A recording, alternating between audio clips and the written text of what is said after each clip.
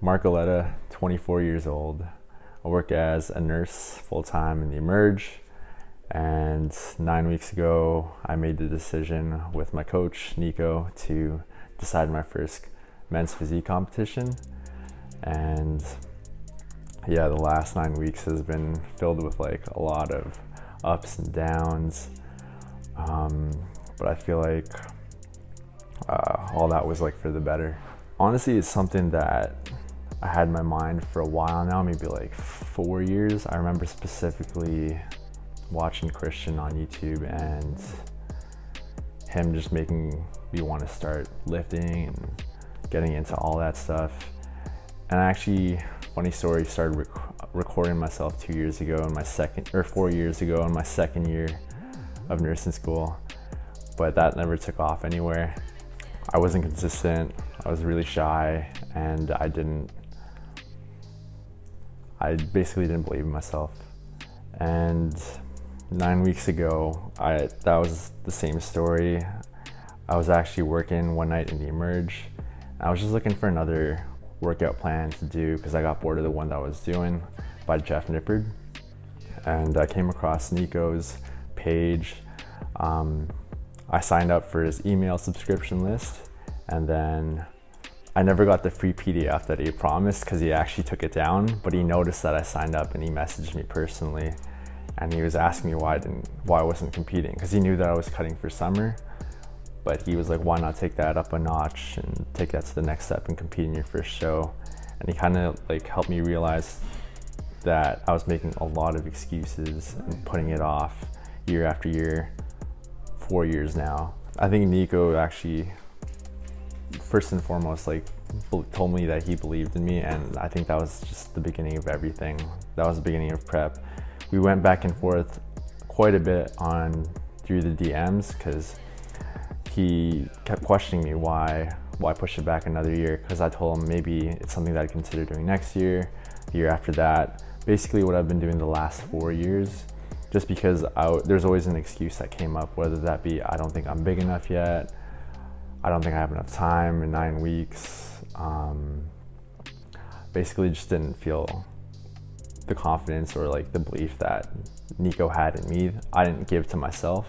Specifically speaking, I think the hardest days would definitely be the days where I had to also fit in shifts, do 12-hour shifts at work as a nurse, still be patient, still be mentally sharp, so that I could, provide the best care that I could, and not, half-ass my job at work, so that I could focus on the workout or all that stuff. And then on top of work and fitting in my workouts, whether that be before a night shift, after a night shift, before a day shift, after a day shift, fit that in. You also have things like meal prep. You gotta make sure all my meals are ready for the next day, the next couple days, for the day of. So, and then on top of that, even just like being on top of life will still go on with me doing prep. It's just another thing that I have to add on, because I'm still balancing my relationship with my girlfriend, my family, who, again, I didn't tell that I was going on prep. So I kind of feel really bad, like I was saying, because I definitely got hangry at them and they didn't know. My dad thought I was sick because I lost a lot of weight. My mom was worried. She thought that I was going through something. So my bad on that part. But yeah, days like that were definitely the toughest, especially if the day that I was working out was a leg day. Yeah, leg day, cardio, and a 12-hour shift. And low calories is rough, especially because early on I was still, like I said, figuring out foods that worked for me, that I enjoyed, that would keep me full, satiated, and mentally good. Yeah, I feel like up till week 9, which is right now, I still change foods from time to time to fit and see what I like and can fit into my diet and all that stuff. I'm pretty chill, which I like to think I am too, but a lot of people don't see how I am, when I'm not at work, when I'm not at the gym, when I'm not in public, and I'm just myself with the people I love, like Emily, my family. I remember specifically going to the cottage with Emily a couple times, and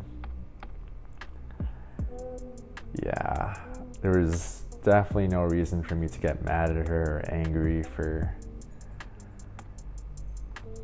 so many times or reasons, but I did, and it wasn't fair to her because I took out my hangriness on her. Yeah, remember crying a bit here and there, but you know, I'm happy that we got past that, and I felt like I learned a lot about myself. We learned a lot about each other, and you know, it's just another learning experience that I wouldn't take back. The same goes with my family. It being rougher on my family, I think my mom and dad, who like love me unconditionally, even though like I haven't been giving them enough time for sure. My mom's been bugging me to go to sushi. My dad literally just works day in and day out. He doesn't complain. Does a lot of my dishes because I end up leaving them, and I mean to do them later, but then he ends up seeing them, and he's just the type of person to want to do them, to just get the work done and do it regardless. And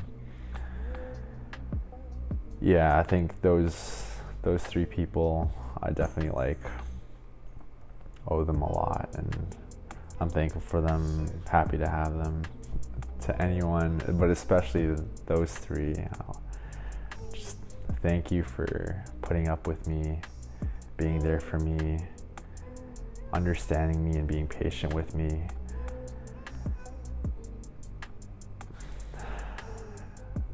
Like, I don't even know if I could have dealt with myself at times, because you're a different person when you're on prep. You're not the same person. Yeah, it's not like I'm struggling with something that could be a lot worse, like financially struggling, not having food on the table, not having a house over my head, but like prep was something that I chose to do, and I had to know well going into it that, you know, there are consequences like that. Like, I've seen it firsthand just watching so much YouTube, seeing all these YouTubers that compete and put it on YouTube and share that. You never really do understand what it's like until you put yourself through it yourself. And yeah, I'm just so happy that I think these last 60 days, 9 weeks, I've also, accidentally is one word that I'm going to use, but there's probably another word for it, but I'm going to stick with accidentally. I've been because I've had to prioritize my time, I've been really mindful and careful of who I'm spending my time with. And honestly, I'm so happy that I think I could say that majority, or if not everyone that I've hung out with during this prep, not to knock it against anyone that I haven't seen that I miss, I'm happy that I've surrounded myself with the people that I have during these last 60 plus days, because I feel like everyone's helped me develop or become the person who I am at the end of prep. Mentally, I feel like, going back to belief, I believe in myself that much more. I'm willing to do things that I wasn't. I definitely was scared to do a lot of things, like post on Instagram daily. Like, I was scared that people were gonna think this or that. I was scared to change my Instagram handle to Marc G Fitness, but that's because, yeah, I would always be self-conscious about what other people would think. But now it doesn't really matter, because what I'm doing now has a bigger purpose more than just me. I want to help people, so if that means changing my Instagram handle so that people can search me more, then I'm going to do that. If I have to post every day, whether I feel like it or not, just to reach people and help inspire people and hopefully answer some people's questions or anything like that, it's something that I want to do. Because honestly, I've been on the sideline the last 4 years watching, absorbing all that stuff from all the YouTubers, all these people that have, you know, just been giving value, giving help, and I kind of want to do the same for them, what those people have done for me. So it feels good to, one, make it through the last 60 plus days, but it feels even better knowing that it's more than just me, and that I was able to help people, whether that be one person, which was my goal at the beginning of prep. My two big goals or big whys was to, one, learn to believe in myself more, but two, to also help and inspire people. And you guys probably saw the clip of me and my daily journal that my coach made me get into, which is one habit that definitely I think is key, or was key for me at least. But there's a part in that journal that makes you write a goal down every day. And honestly, the last 60 days, that goal has just been getting bigger and bigger. And I remember the last one that I wrote was to just inspire the world. So I feel like I'm working on that slowly. I don't care how long it's gonna take, but it's something that honestly just, I feel right there that I wanna go after, starting with this show. Yeah, I feel like throughout the last 60 days, I've had like, I'm thankful. I've had a lot of people that I was friends with at one point in time, or, you know, just connected to someone somehow, some way, reach out to me, take the time to reach out to me to, you know, thank me, notice my progress, all that stuff, but to also just like ask for advice. So to all those people, one thing,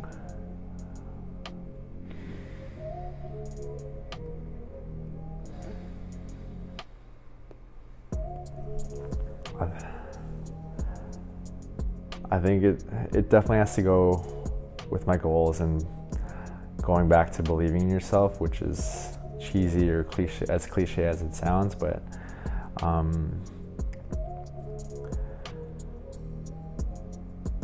I think it's to move in the direction of fear. So essentially do the thing so that you can have the power. This is something that my buddy over here, Mr. David Hammond, actually, who is where I heard their quote from, even though he didn't make the quote up. It's something that he actually helped impose onto me, and it's something that I took deeply internally, and that I just flicked the switch for me.